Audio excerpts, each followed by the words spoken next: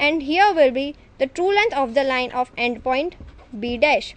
Here front view and the top view both shows the true length, actual length of the line, because of, as we have studied, when line is perpendicular to the profile plane, it will show a true length in both the planes, VP and as well as in HP. It will show a true length and will show only a dot in a profile plane, which is shown here. You can see this? Yes. So it is the solution of the second example. Let us consider a third example. So I will read this. A line AB 50 mm long is perpendicular to HP and it is below HP point A on the HP and 30 mm behind VP. Draw the projection of line AB. Draw the projection of line AB. Okay, now let us study once again that I have marked X and Y axis. Above the X and Y axis there is a vertical plane VP and there is a horizontal plane HP. Okay, now I will start going through the data. The first given data is the true length of line, which is equals to 50 mm, and the second data is location of point A. Here two locations are given. Okay, the first location is the point A is on HP and the second location is 30 mm behind VP. So I will write it 30 mm behind VP. So this will show me the exact location of the point A on this plane. So I will mark a point which is on A on HP. We know that when we mark a point which shows the front view or the elevation, we notate as it as A dash. Okay, so here is the point on HP, it is A dash. Second data is given as it is 30 mm behind VP, in the sense a distance from XY axis of 30 mm on the VP plane. So I will mark a distance of 30 mm on VP and will mark it as A point, which will show me the true point. Now let us take the second data given. The data is line is perpendicular to the HP. When the line is perpendicular to HP, we will mark it as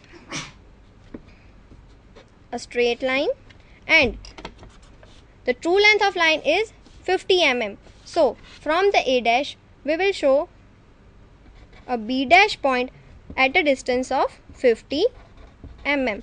But as the line is perpendicular to HP, we will show only the true length of the line on HP. We will see only a point on VP. So where is the point A?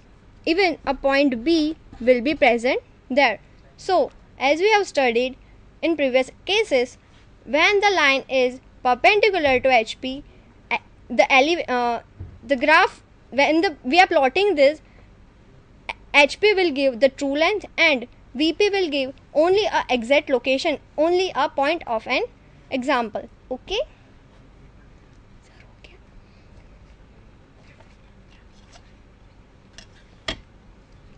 So you can refer this example and we will consider inclined example in the next session.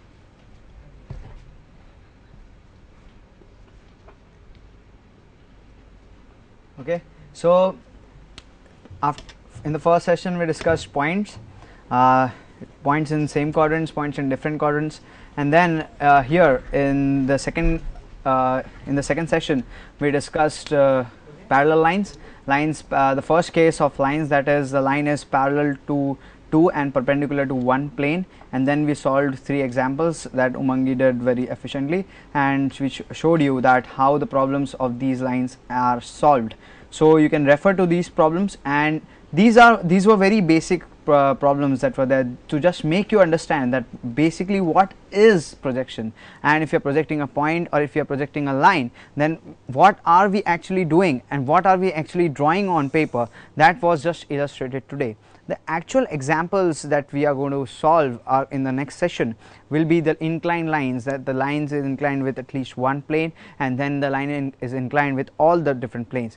Those are the examples that are there in the exam. So you please be there for next Sunday same time at 12 p.m. and we will solve examples related to that.